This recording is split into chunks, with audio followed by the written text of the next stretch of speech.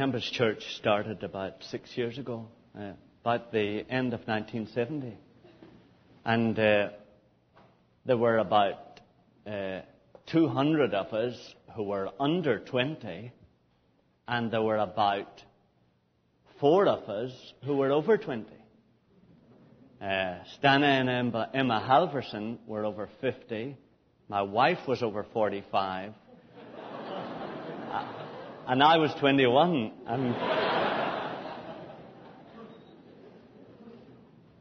And today, the elders are, maybe 26 or 27. And we regard them as venerable, wise old men because they're that age. But it was good in some ways because we saw some truths more clearly. Simply on account of the fact that we were often looking at them from the viewpoint always of sons and daughters.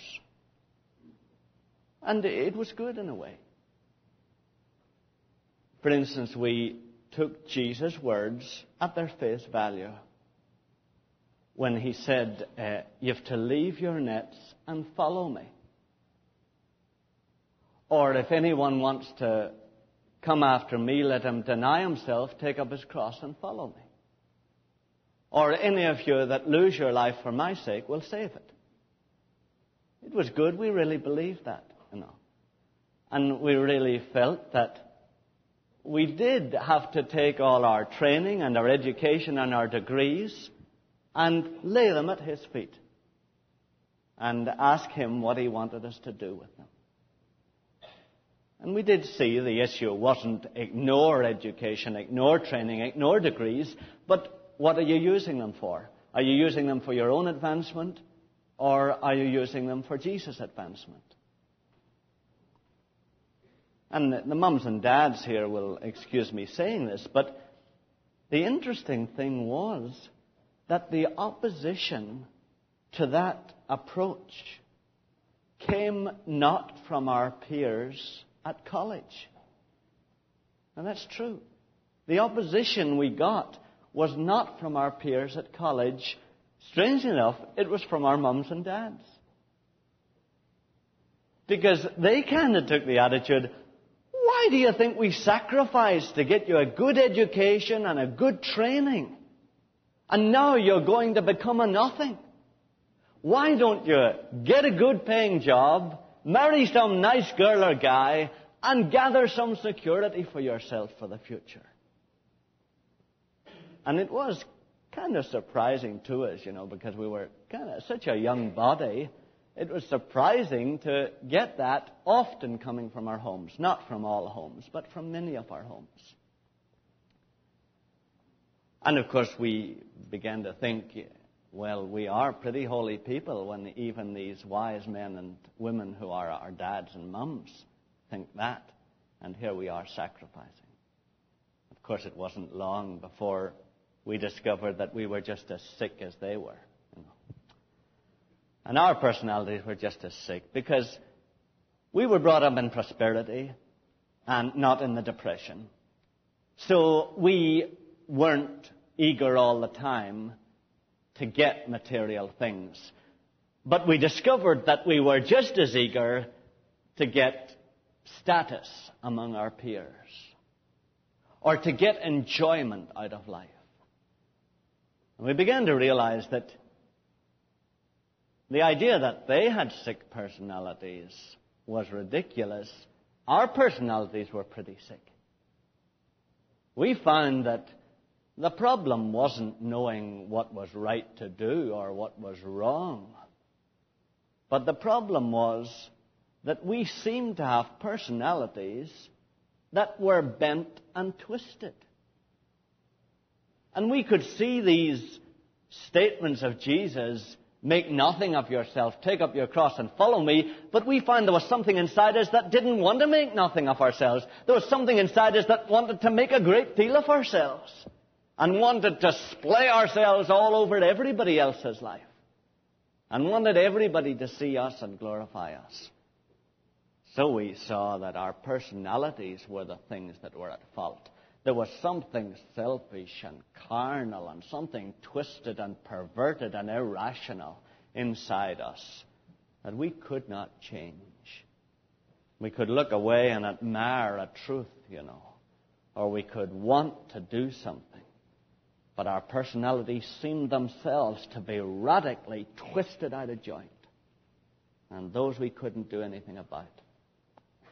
And that's why Jesus, of course, was so precious to us.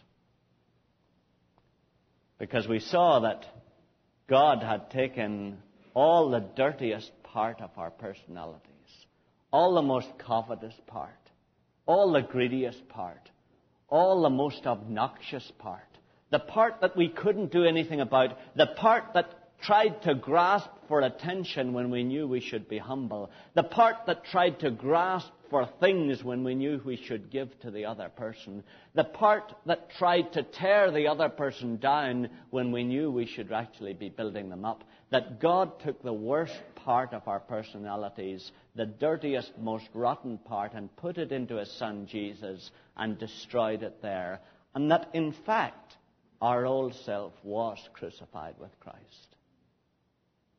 And at the moment we believed that, all of that garbage was buried with Jesus forever, and we didn't have to live with its results coming up like a smell in our lives continually every time we tried to do something good. The moment we believed that that had been destroyed by God in His Son Jesus, and the moment we submitted to the Spirit of Jesus, we were freed from it all. And that was the miracle, loved ones, that we began to experience. Now, what God says to us this morning is, in the light of all that, what do you think is my present attitude to you? And that's really what the verse says. So would you look at it, loved ones? It's Romans 8 and verse 32. Romans 8 and verse 32.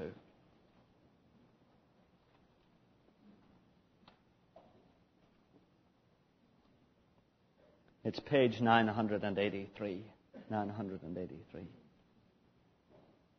Romans 8 and 32.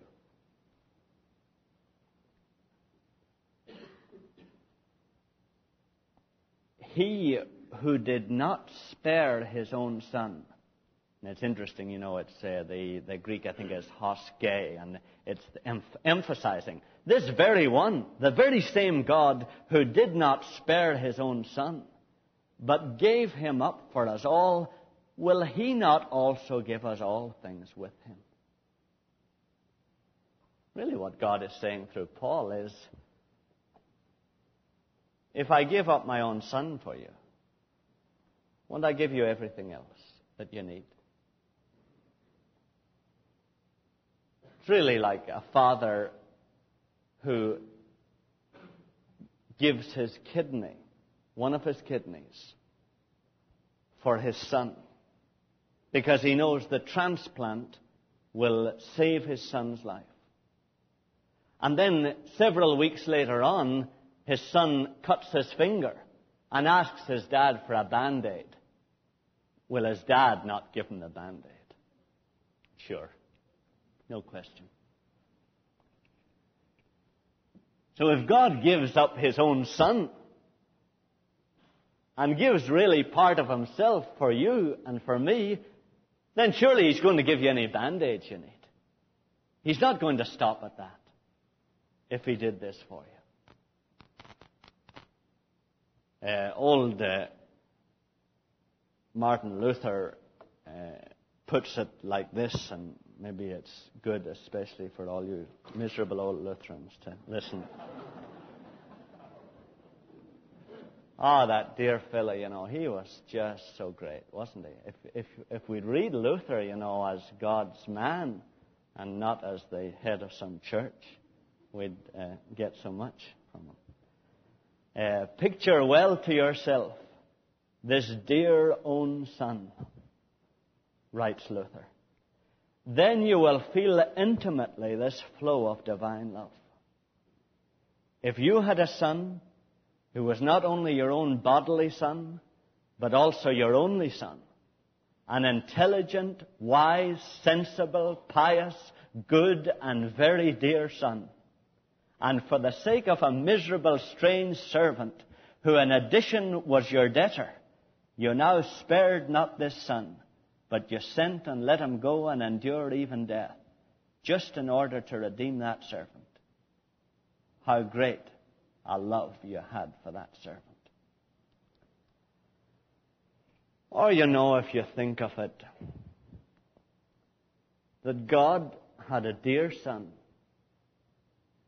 who loved him with all his heart, and who trusted him completely, and who submitted his will utterly to his Father.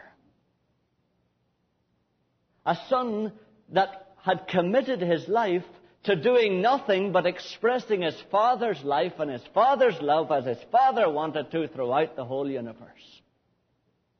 That this Son was the most beautiful being in the whole world, the last thing that ever needed to be destroyed in the whole universe.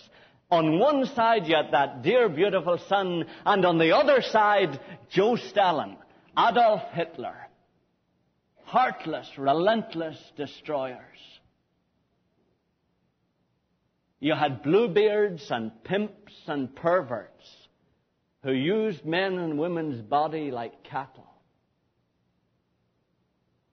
You had railroad barons and kings who used cheap labor to make as much profit and money as they could.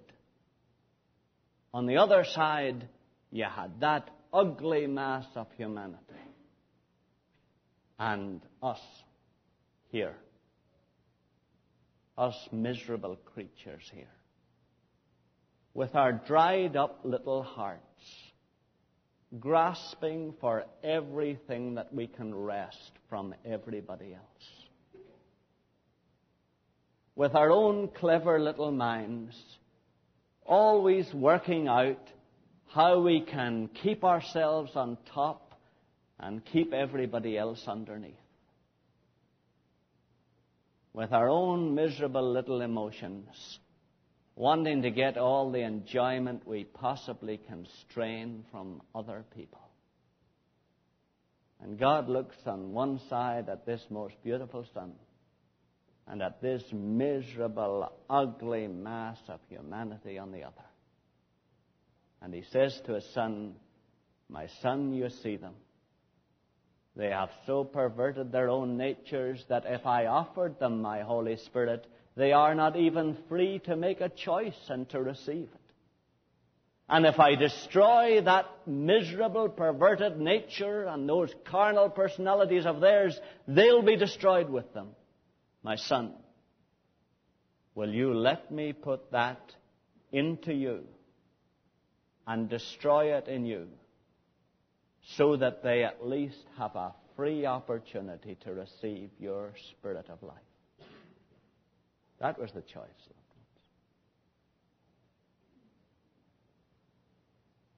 Have you ever cleaned up anyone's sickness?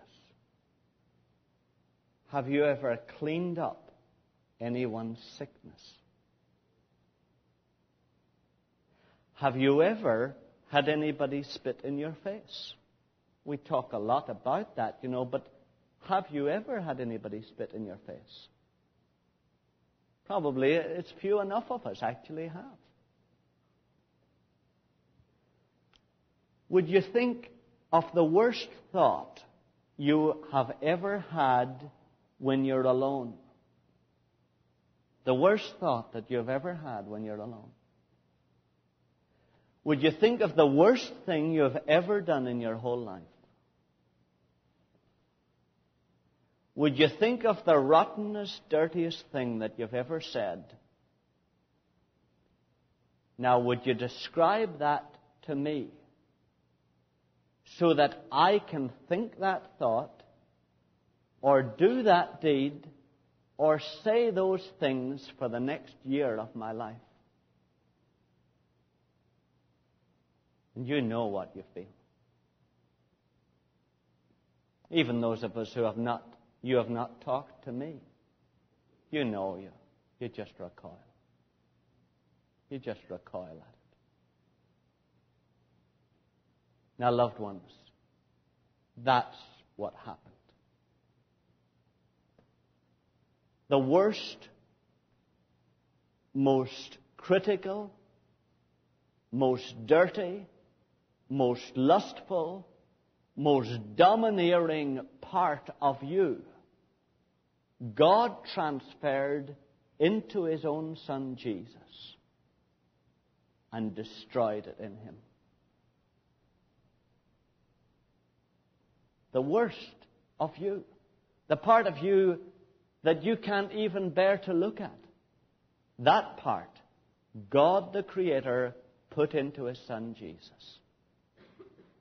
Because you see, that thing that you have done would otherwise go on throughout the universe forever. It would. Time and space are infinite. And somewhere in the universe, the things that you and I have said and done go on and can be observed, and their effects can be felt somewhere in the universe forever, if it weren't for this miracle of God. It's obvious, you know, that many of the stars that you see now no longer exist. They don't exist. Those stars, many of them that we see at night, they're no longer in existence. They died years and years ago. It's their light that we see continuing to come towards us. Now, in the universe, every act and every word and every thought would ricochet through the universe forever, intensifying its hold on you and spreading its pollution throughout the whole place, had it not been for the fact that God took that part of you, that twisted, miserable personality under which you are prepared at this moment to continue living, and He put it into His Son Jesus, and He destroyed it there. And so, there isn't a dirty word that you have spoken. There is not a wretched temper fit that you have had. There is not an unclean thought that you have experienced. That Jesus, who never had any of those things Himself, has not taken into Himself and tasted fully so that His Father could destroy it forever. That's why God says Jesus tasted death for every man. Jesus tasted that destruction for you. For whom? Oh, the verse says, God gave His own Son for us all. That means for you. And that means for you, and for you, and for you, and for you, and for me. God took the worst that each of us have and put it into His Son Jesus and destroyed it there. Why? Because they both wanted us to be free from these miserable, selfish, carnal personalities that are always standing up for their own rights and wanting their own way. And they both knew that we could never overcome them by all the psychology in the world. And that only if they destroyed them themselves would we have any chance of being free. And the whole purpose of it was so that we could receive the Spirit of Jesus into us. That Spirit that makes Him the most beautiful person in the whole world. The real purpose in Him taking the worst of you into Himself and having it destroyed there was so that you could receive His Spirit into your life. And submit yourself and your life to that Spirit and become like Him.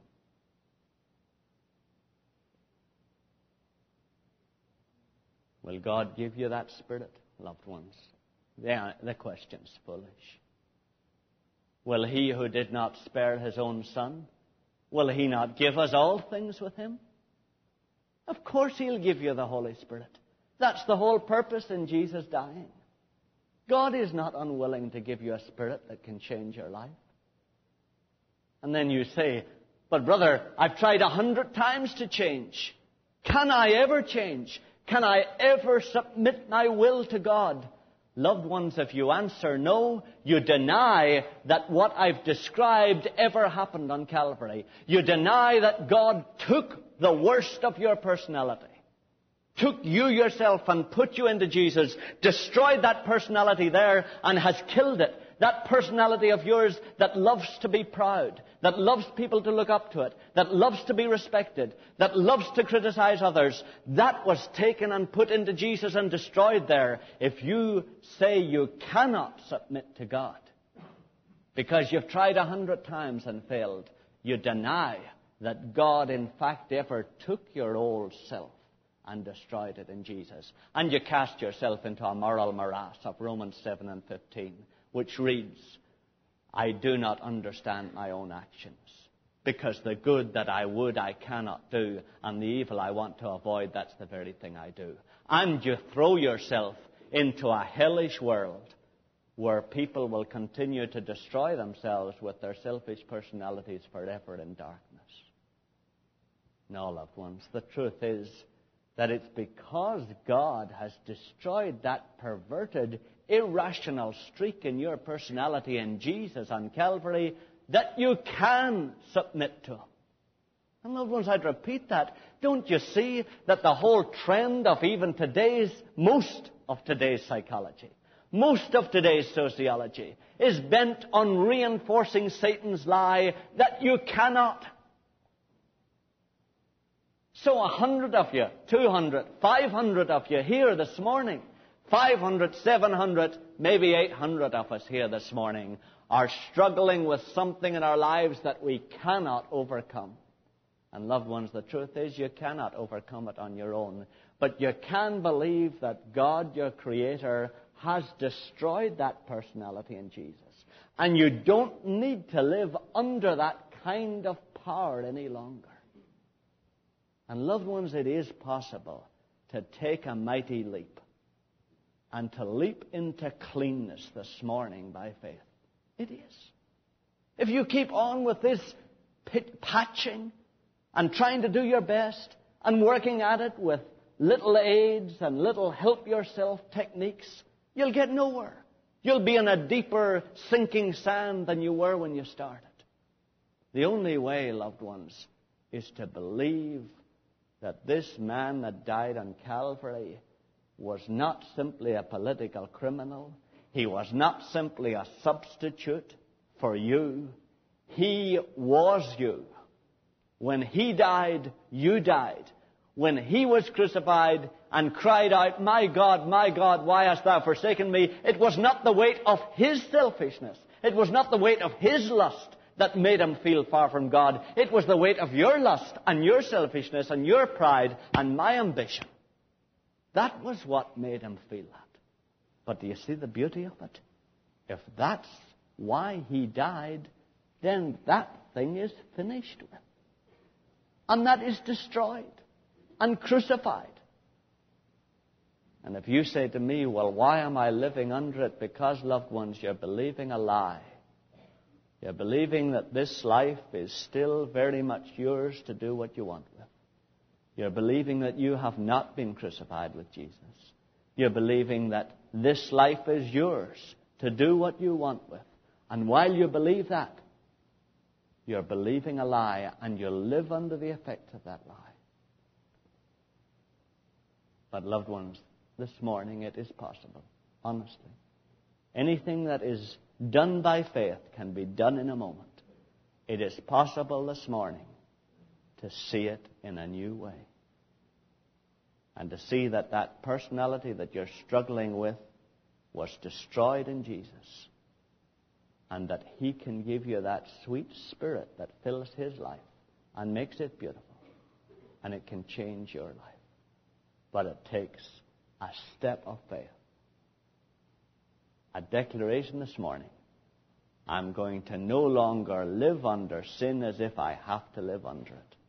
I'm going to no longer live under the power of my own greed as if I have to live under it. Lord, I step out of that this morning and step out of those grave clothes and into yours. Loved ones, I know it's a miracle. I know. I know as you sit there, you think, will that do it? The power of thought will not do it. It's the thought that follows what God has done in history. That's what does it. It's you aligning yourself with what God has done.